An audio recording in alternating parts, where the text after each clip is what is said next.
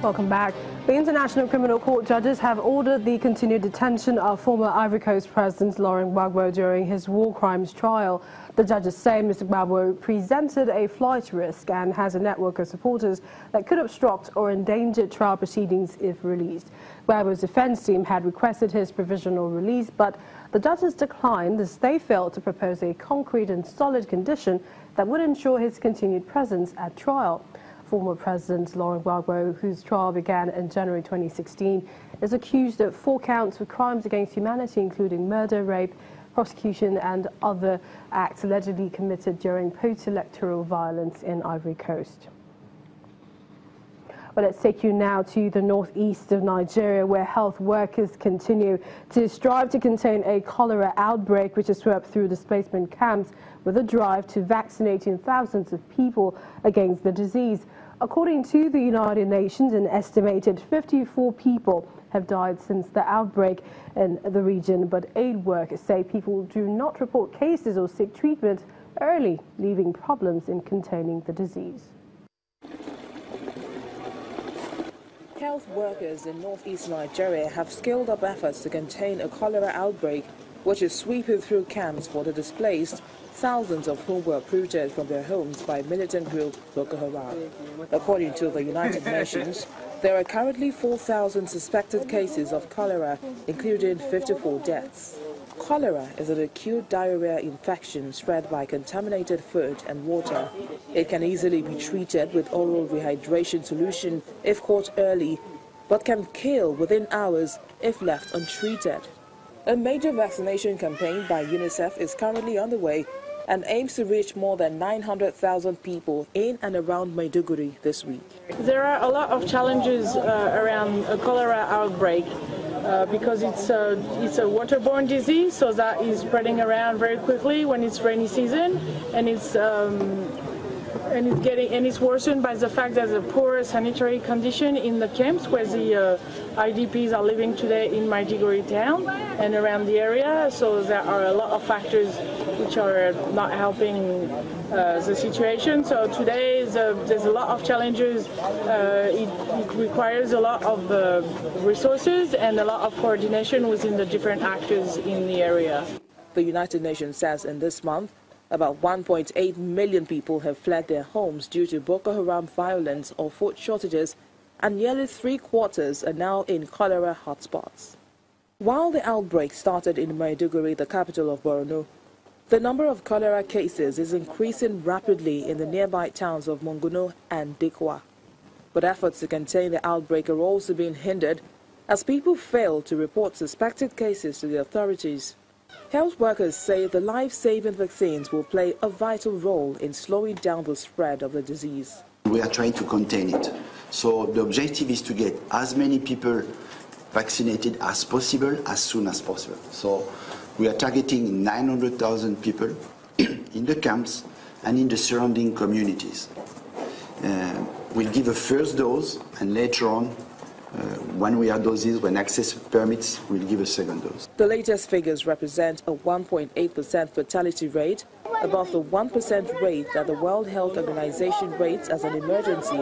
The short incubation period of 2 hours to 5 days means the disease can spread with explosive speed. At the Muna displaced camp in Maiduguri, which was hit by cholera, many displaced people say they are taking precautions to avoid contamination. Boko Haram's 8-year campaign to create an Islamic State has killed at least 20,000 people, uprooted 2.7 million, and sparked one of the largest humanitarian crises in the world. Julius Kabula is an orthopedic technician in Uganda, and he has come up with a plan that provides people living with disability in his country with cheaper versions of prosthetic limbs. By using recycled plastics and other materials, he makes the artificial limbs that improves mobility for his clients. Alan Serugo has an appointment today at a workshop in Kampala that specializes in making prosthetic limbs. Serugo lost his leg in an accident a few years ago. He is here today to see Julius Gabula, a trained orthopedic technician. Gabula wants to see more Ugandan amputees using prosthetics to enable them lead a quality life.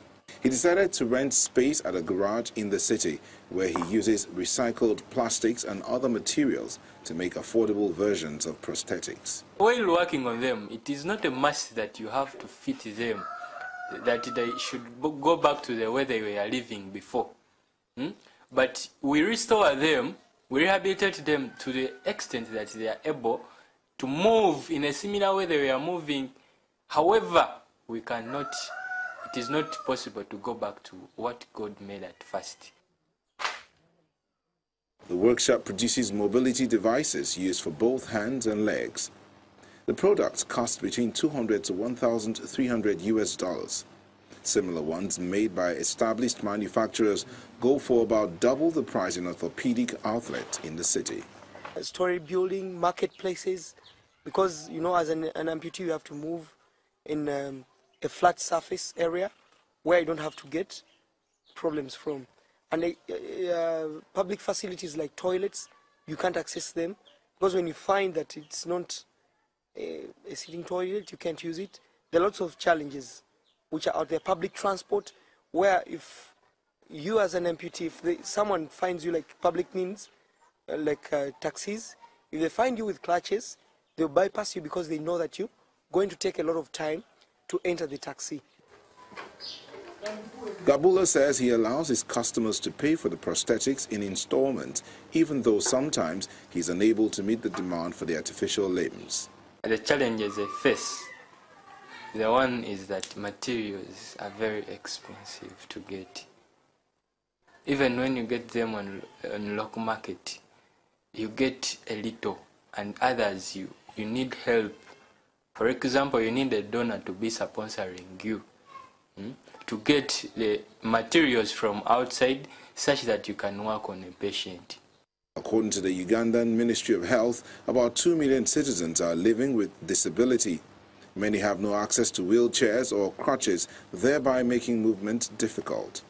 But physically disabled people also have no access to education, healthcare and employment and live in poverty as a result. About 150 people are using the prosthetics so far.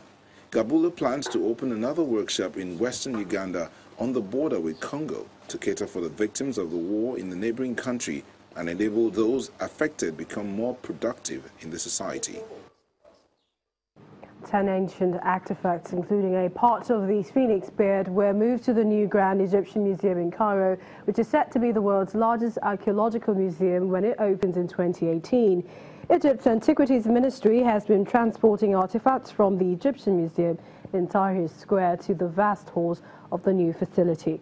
Also being moved is a standing statue belonging to King Khafre, who built the second biggest pyramid at Giza, and also the founder of the 5th dynasty and who ruled around 4,300 years ago.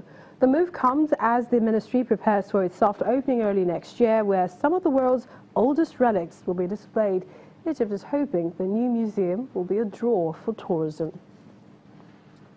And that's News Network Africa at this time. Many thanks for watching. I'm Millicent Walker.